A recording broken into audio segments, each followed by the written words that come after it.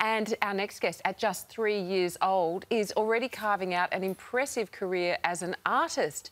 Despite only picking up a brush last month, Sydney preschooler Cassie G has sold more than 20 paintings and she's made over $1,000. Wow. She's even sparked interest from overseas buyers, which, you know, that means that those prices are going to skyrocket now.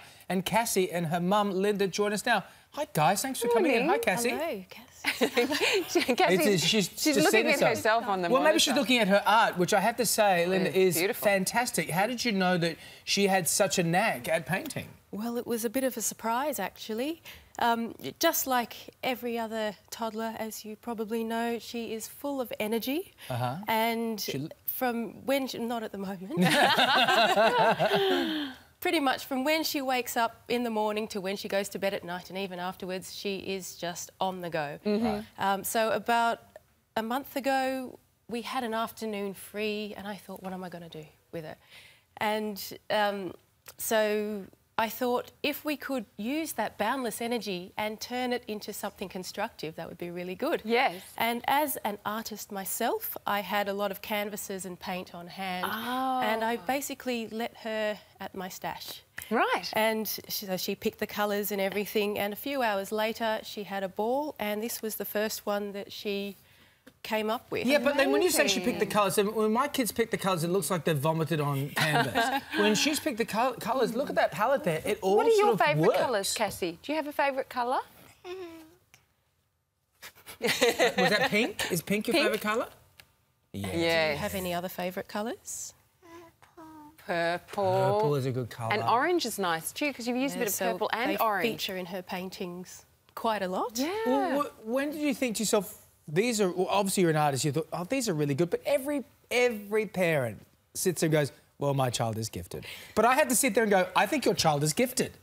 That was, yeah, one of my first things. I thought, is it just me being a proud mum, or do I have something else on my hands? When she did the second one the next day, because she had such a good time, she's like, can we do another one? Then I saw this one and I thought, there is, you know, some talent in there. What is she using? Finger technique, or is it brushes? Or how do you make What are you this? doing? What are you using, Cassie? Are you using your fingers? How do you get it all swirly and pretty? Skewer. With a skewer? A skewer. Ah, okay. She's a skewer painter. That's an amazing technique. So why did you decide to start selling the paintings? Well, after she had done these two, I inquired on a local Facebook page about art lessons, because I thought, you know, there's something there. Yeah. And the response was overwhelming, and the general consensus was she's a bit young for lessons and she's doing pretty well on her own already. Yeah. And that's when we got the indication that some people would like to buy the paintings. So that night I started up a Facebook page for her, just to keep people updated on, you know, the paintings she's doing, and we've been selling them through there. And overseas as well. So, Linda, what's the most one of Cassie's paintings sold for at the moment? At the moment, the set of 3 sells for $300. Right. The larger sized ones that are 36 by 48 inches will sell for $200. Might have to commission. Might have to commission some artwork from Cassie, and I'm thinking in the pink and purple realm. I think whatever her favourite is what I would like. Yeah. Thanks for coming on, Thank Cassie. you so she's much, packing Cassie. up her art. She's out of here.